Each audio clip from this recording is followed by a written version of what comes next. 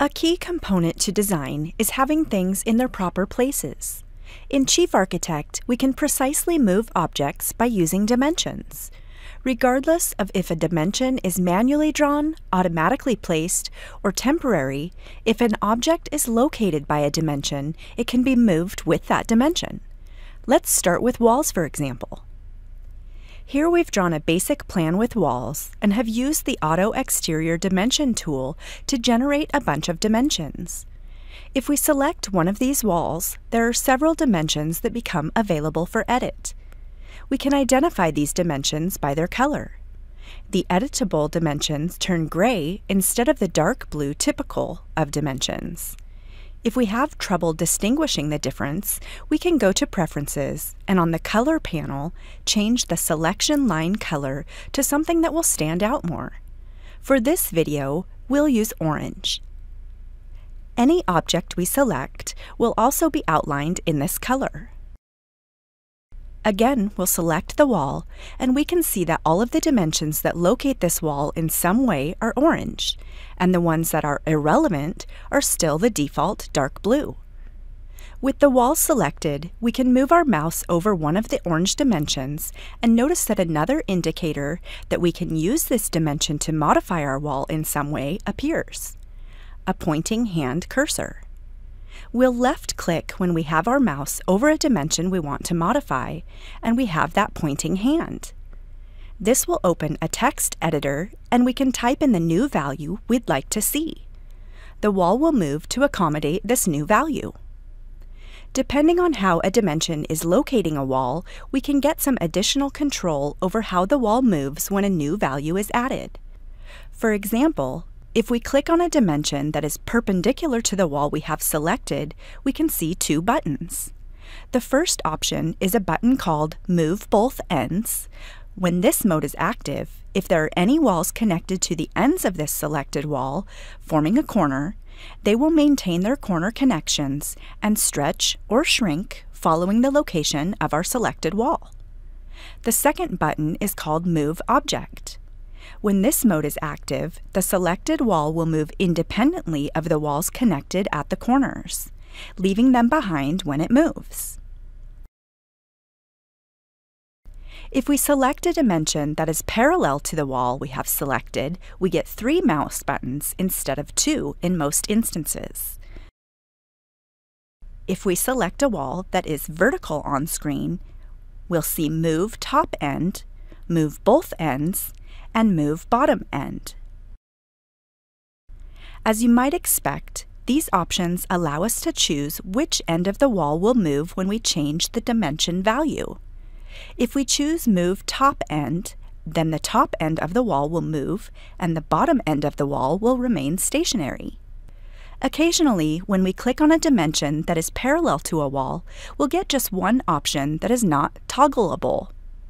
This happens when we select a dimension where only one end of that dimension is locating our selected wall.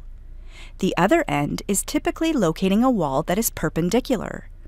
If we deselect the wall and click on the dimension directly, we can review the location of the extension handles for this dimension. Notice that this end of the dimension isn't reaching out to our wall like the other side. It is instead locating this wall that is perpendicular to our wall. There is only one way this wall can move with this dimension, so we only get that one option when we select this dimension. Let's look at doors and windows next. When we click on a window or a door and we move our mouse cursor over a dimension that is locating that opening, we once again see the pointing hand. If we click on that value, we can change it, and the opening will move to accommodate that new value.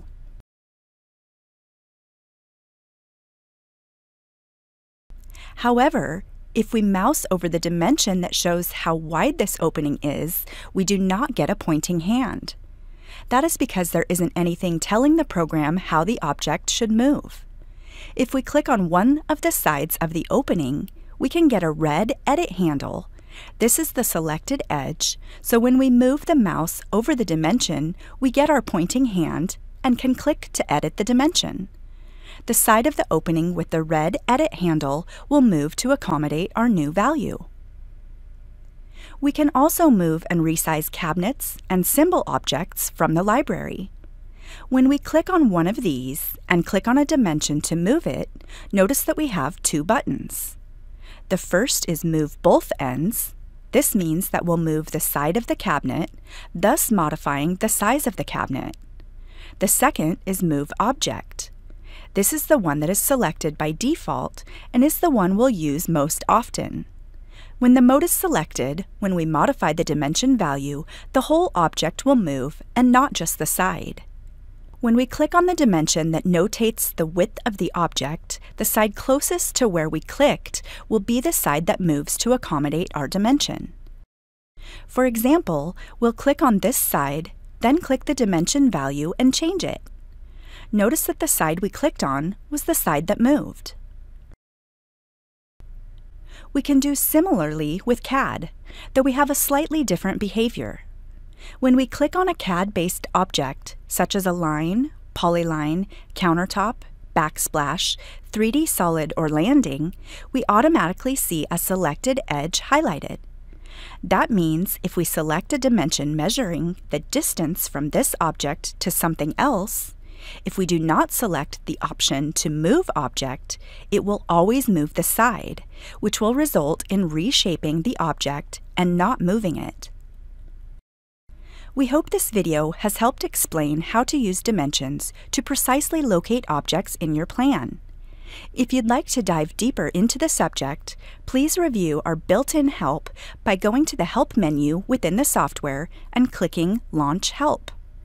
Here you will be able to easily search the reference manual for additional information on dimensions and their uses.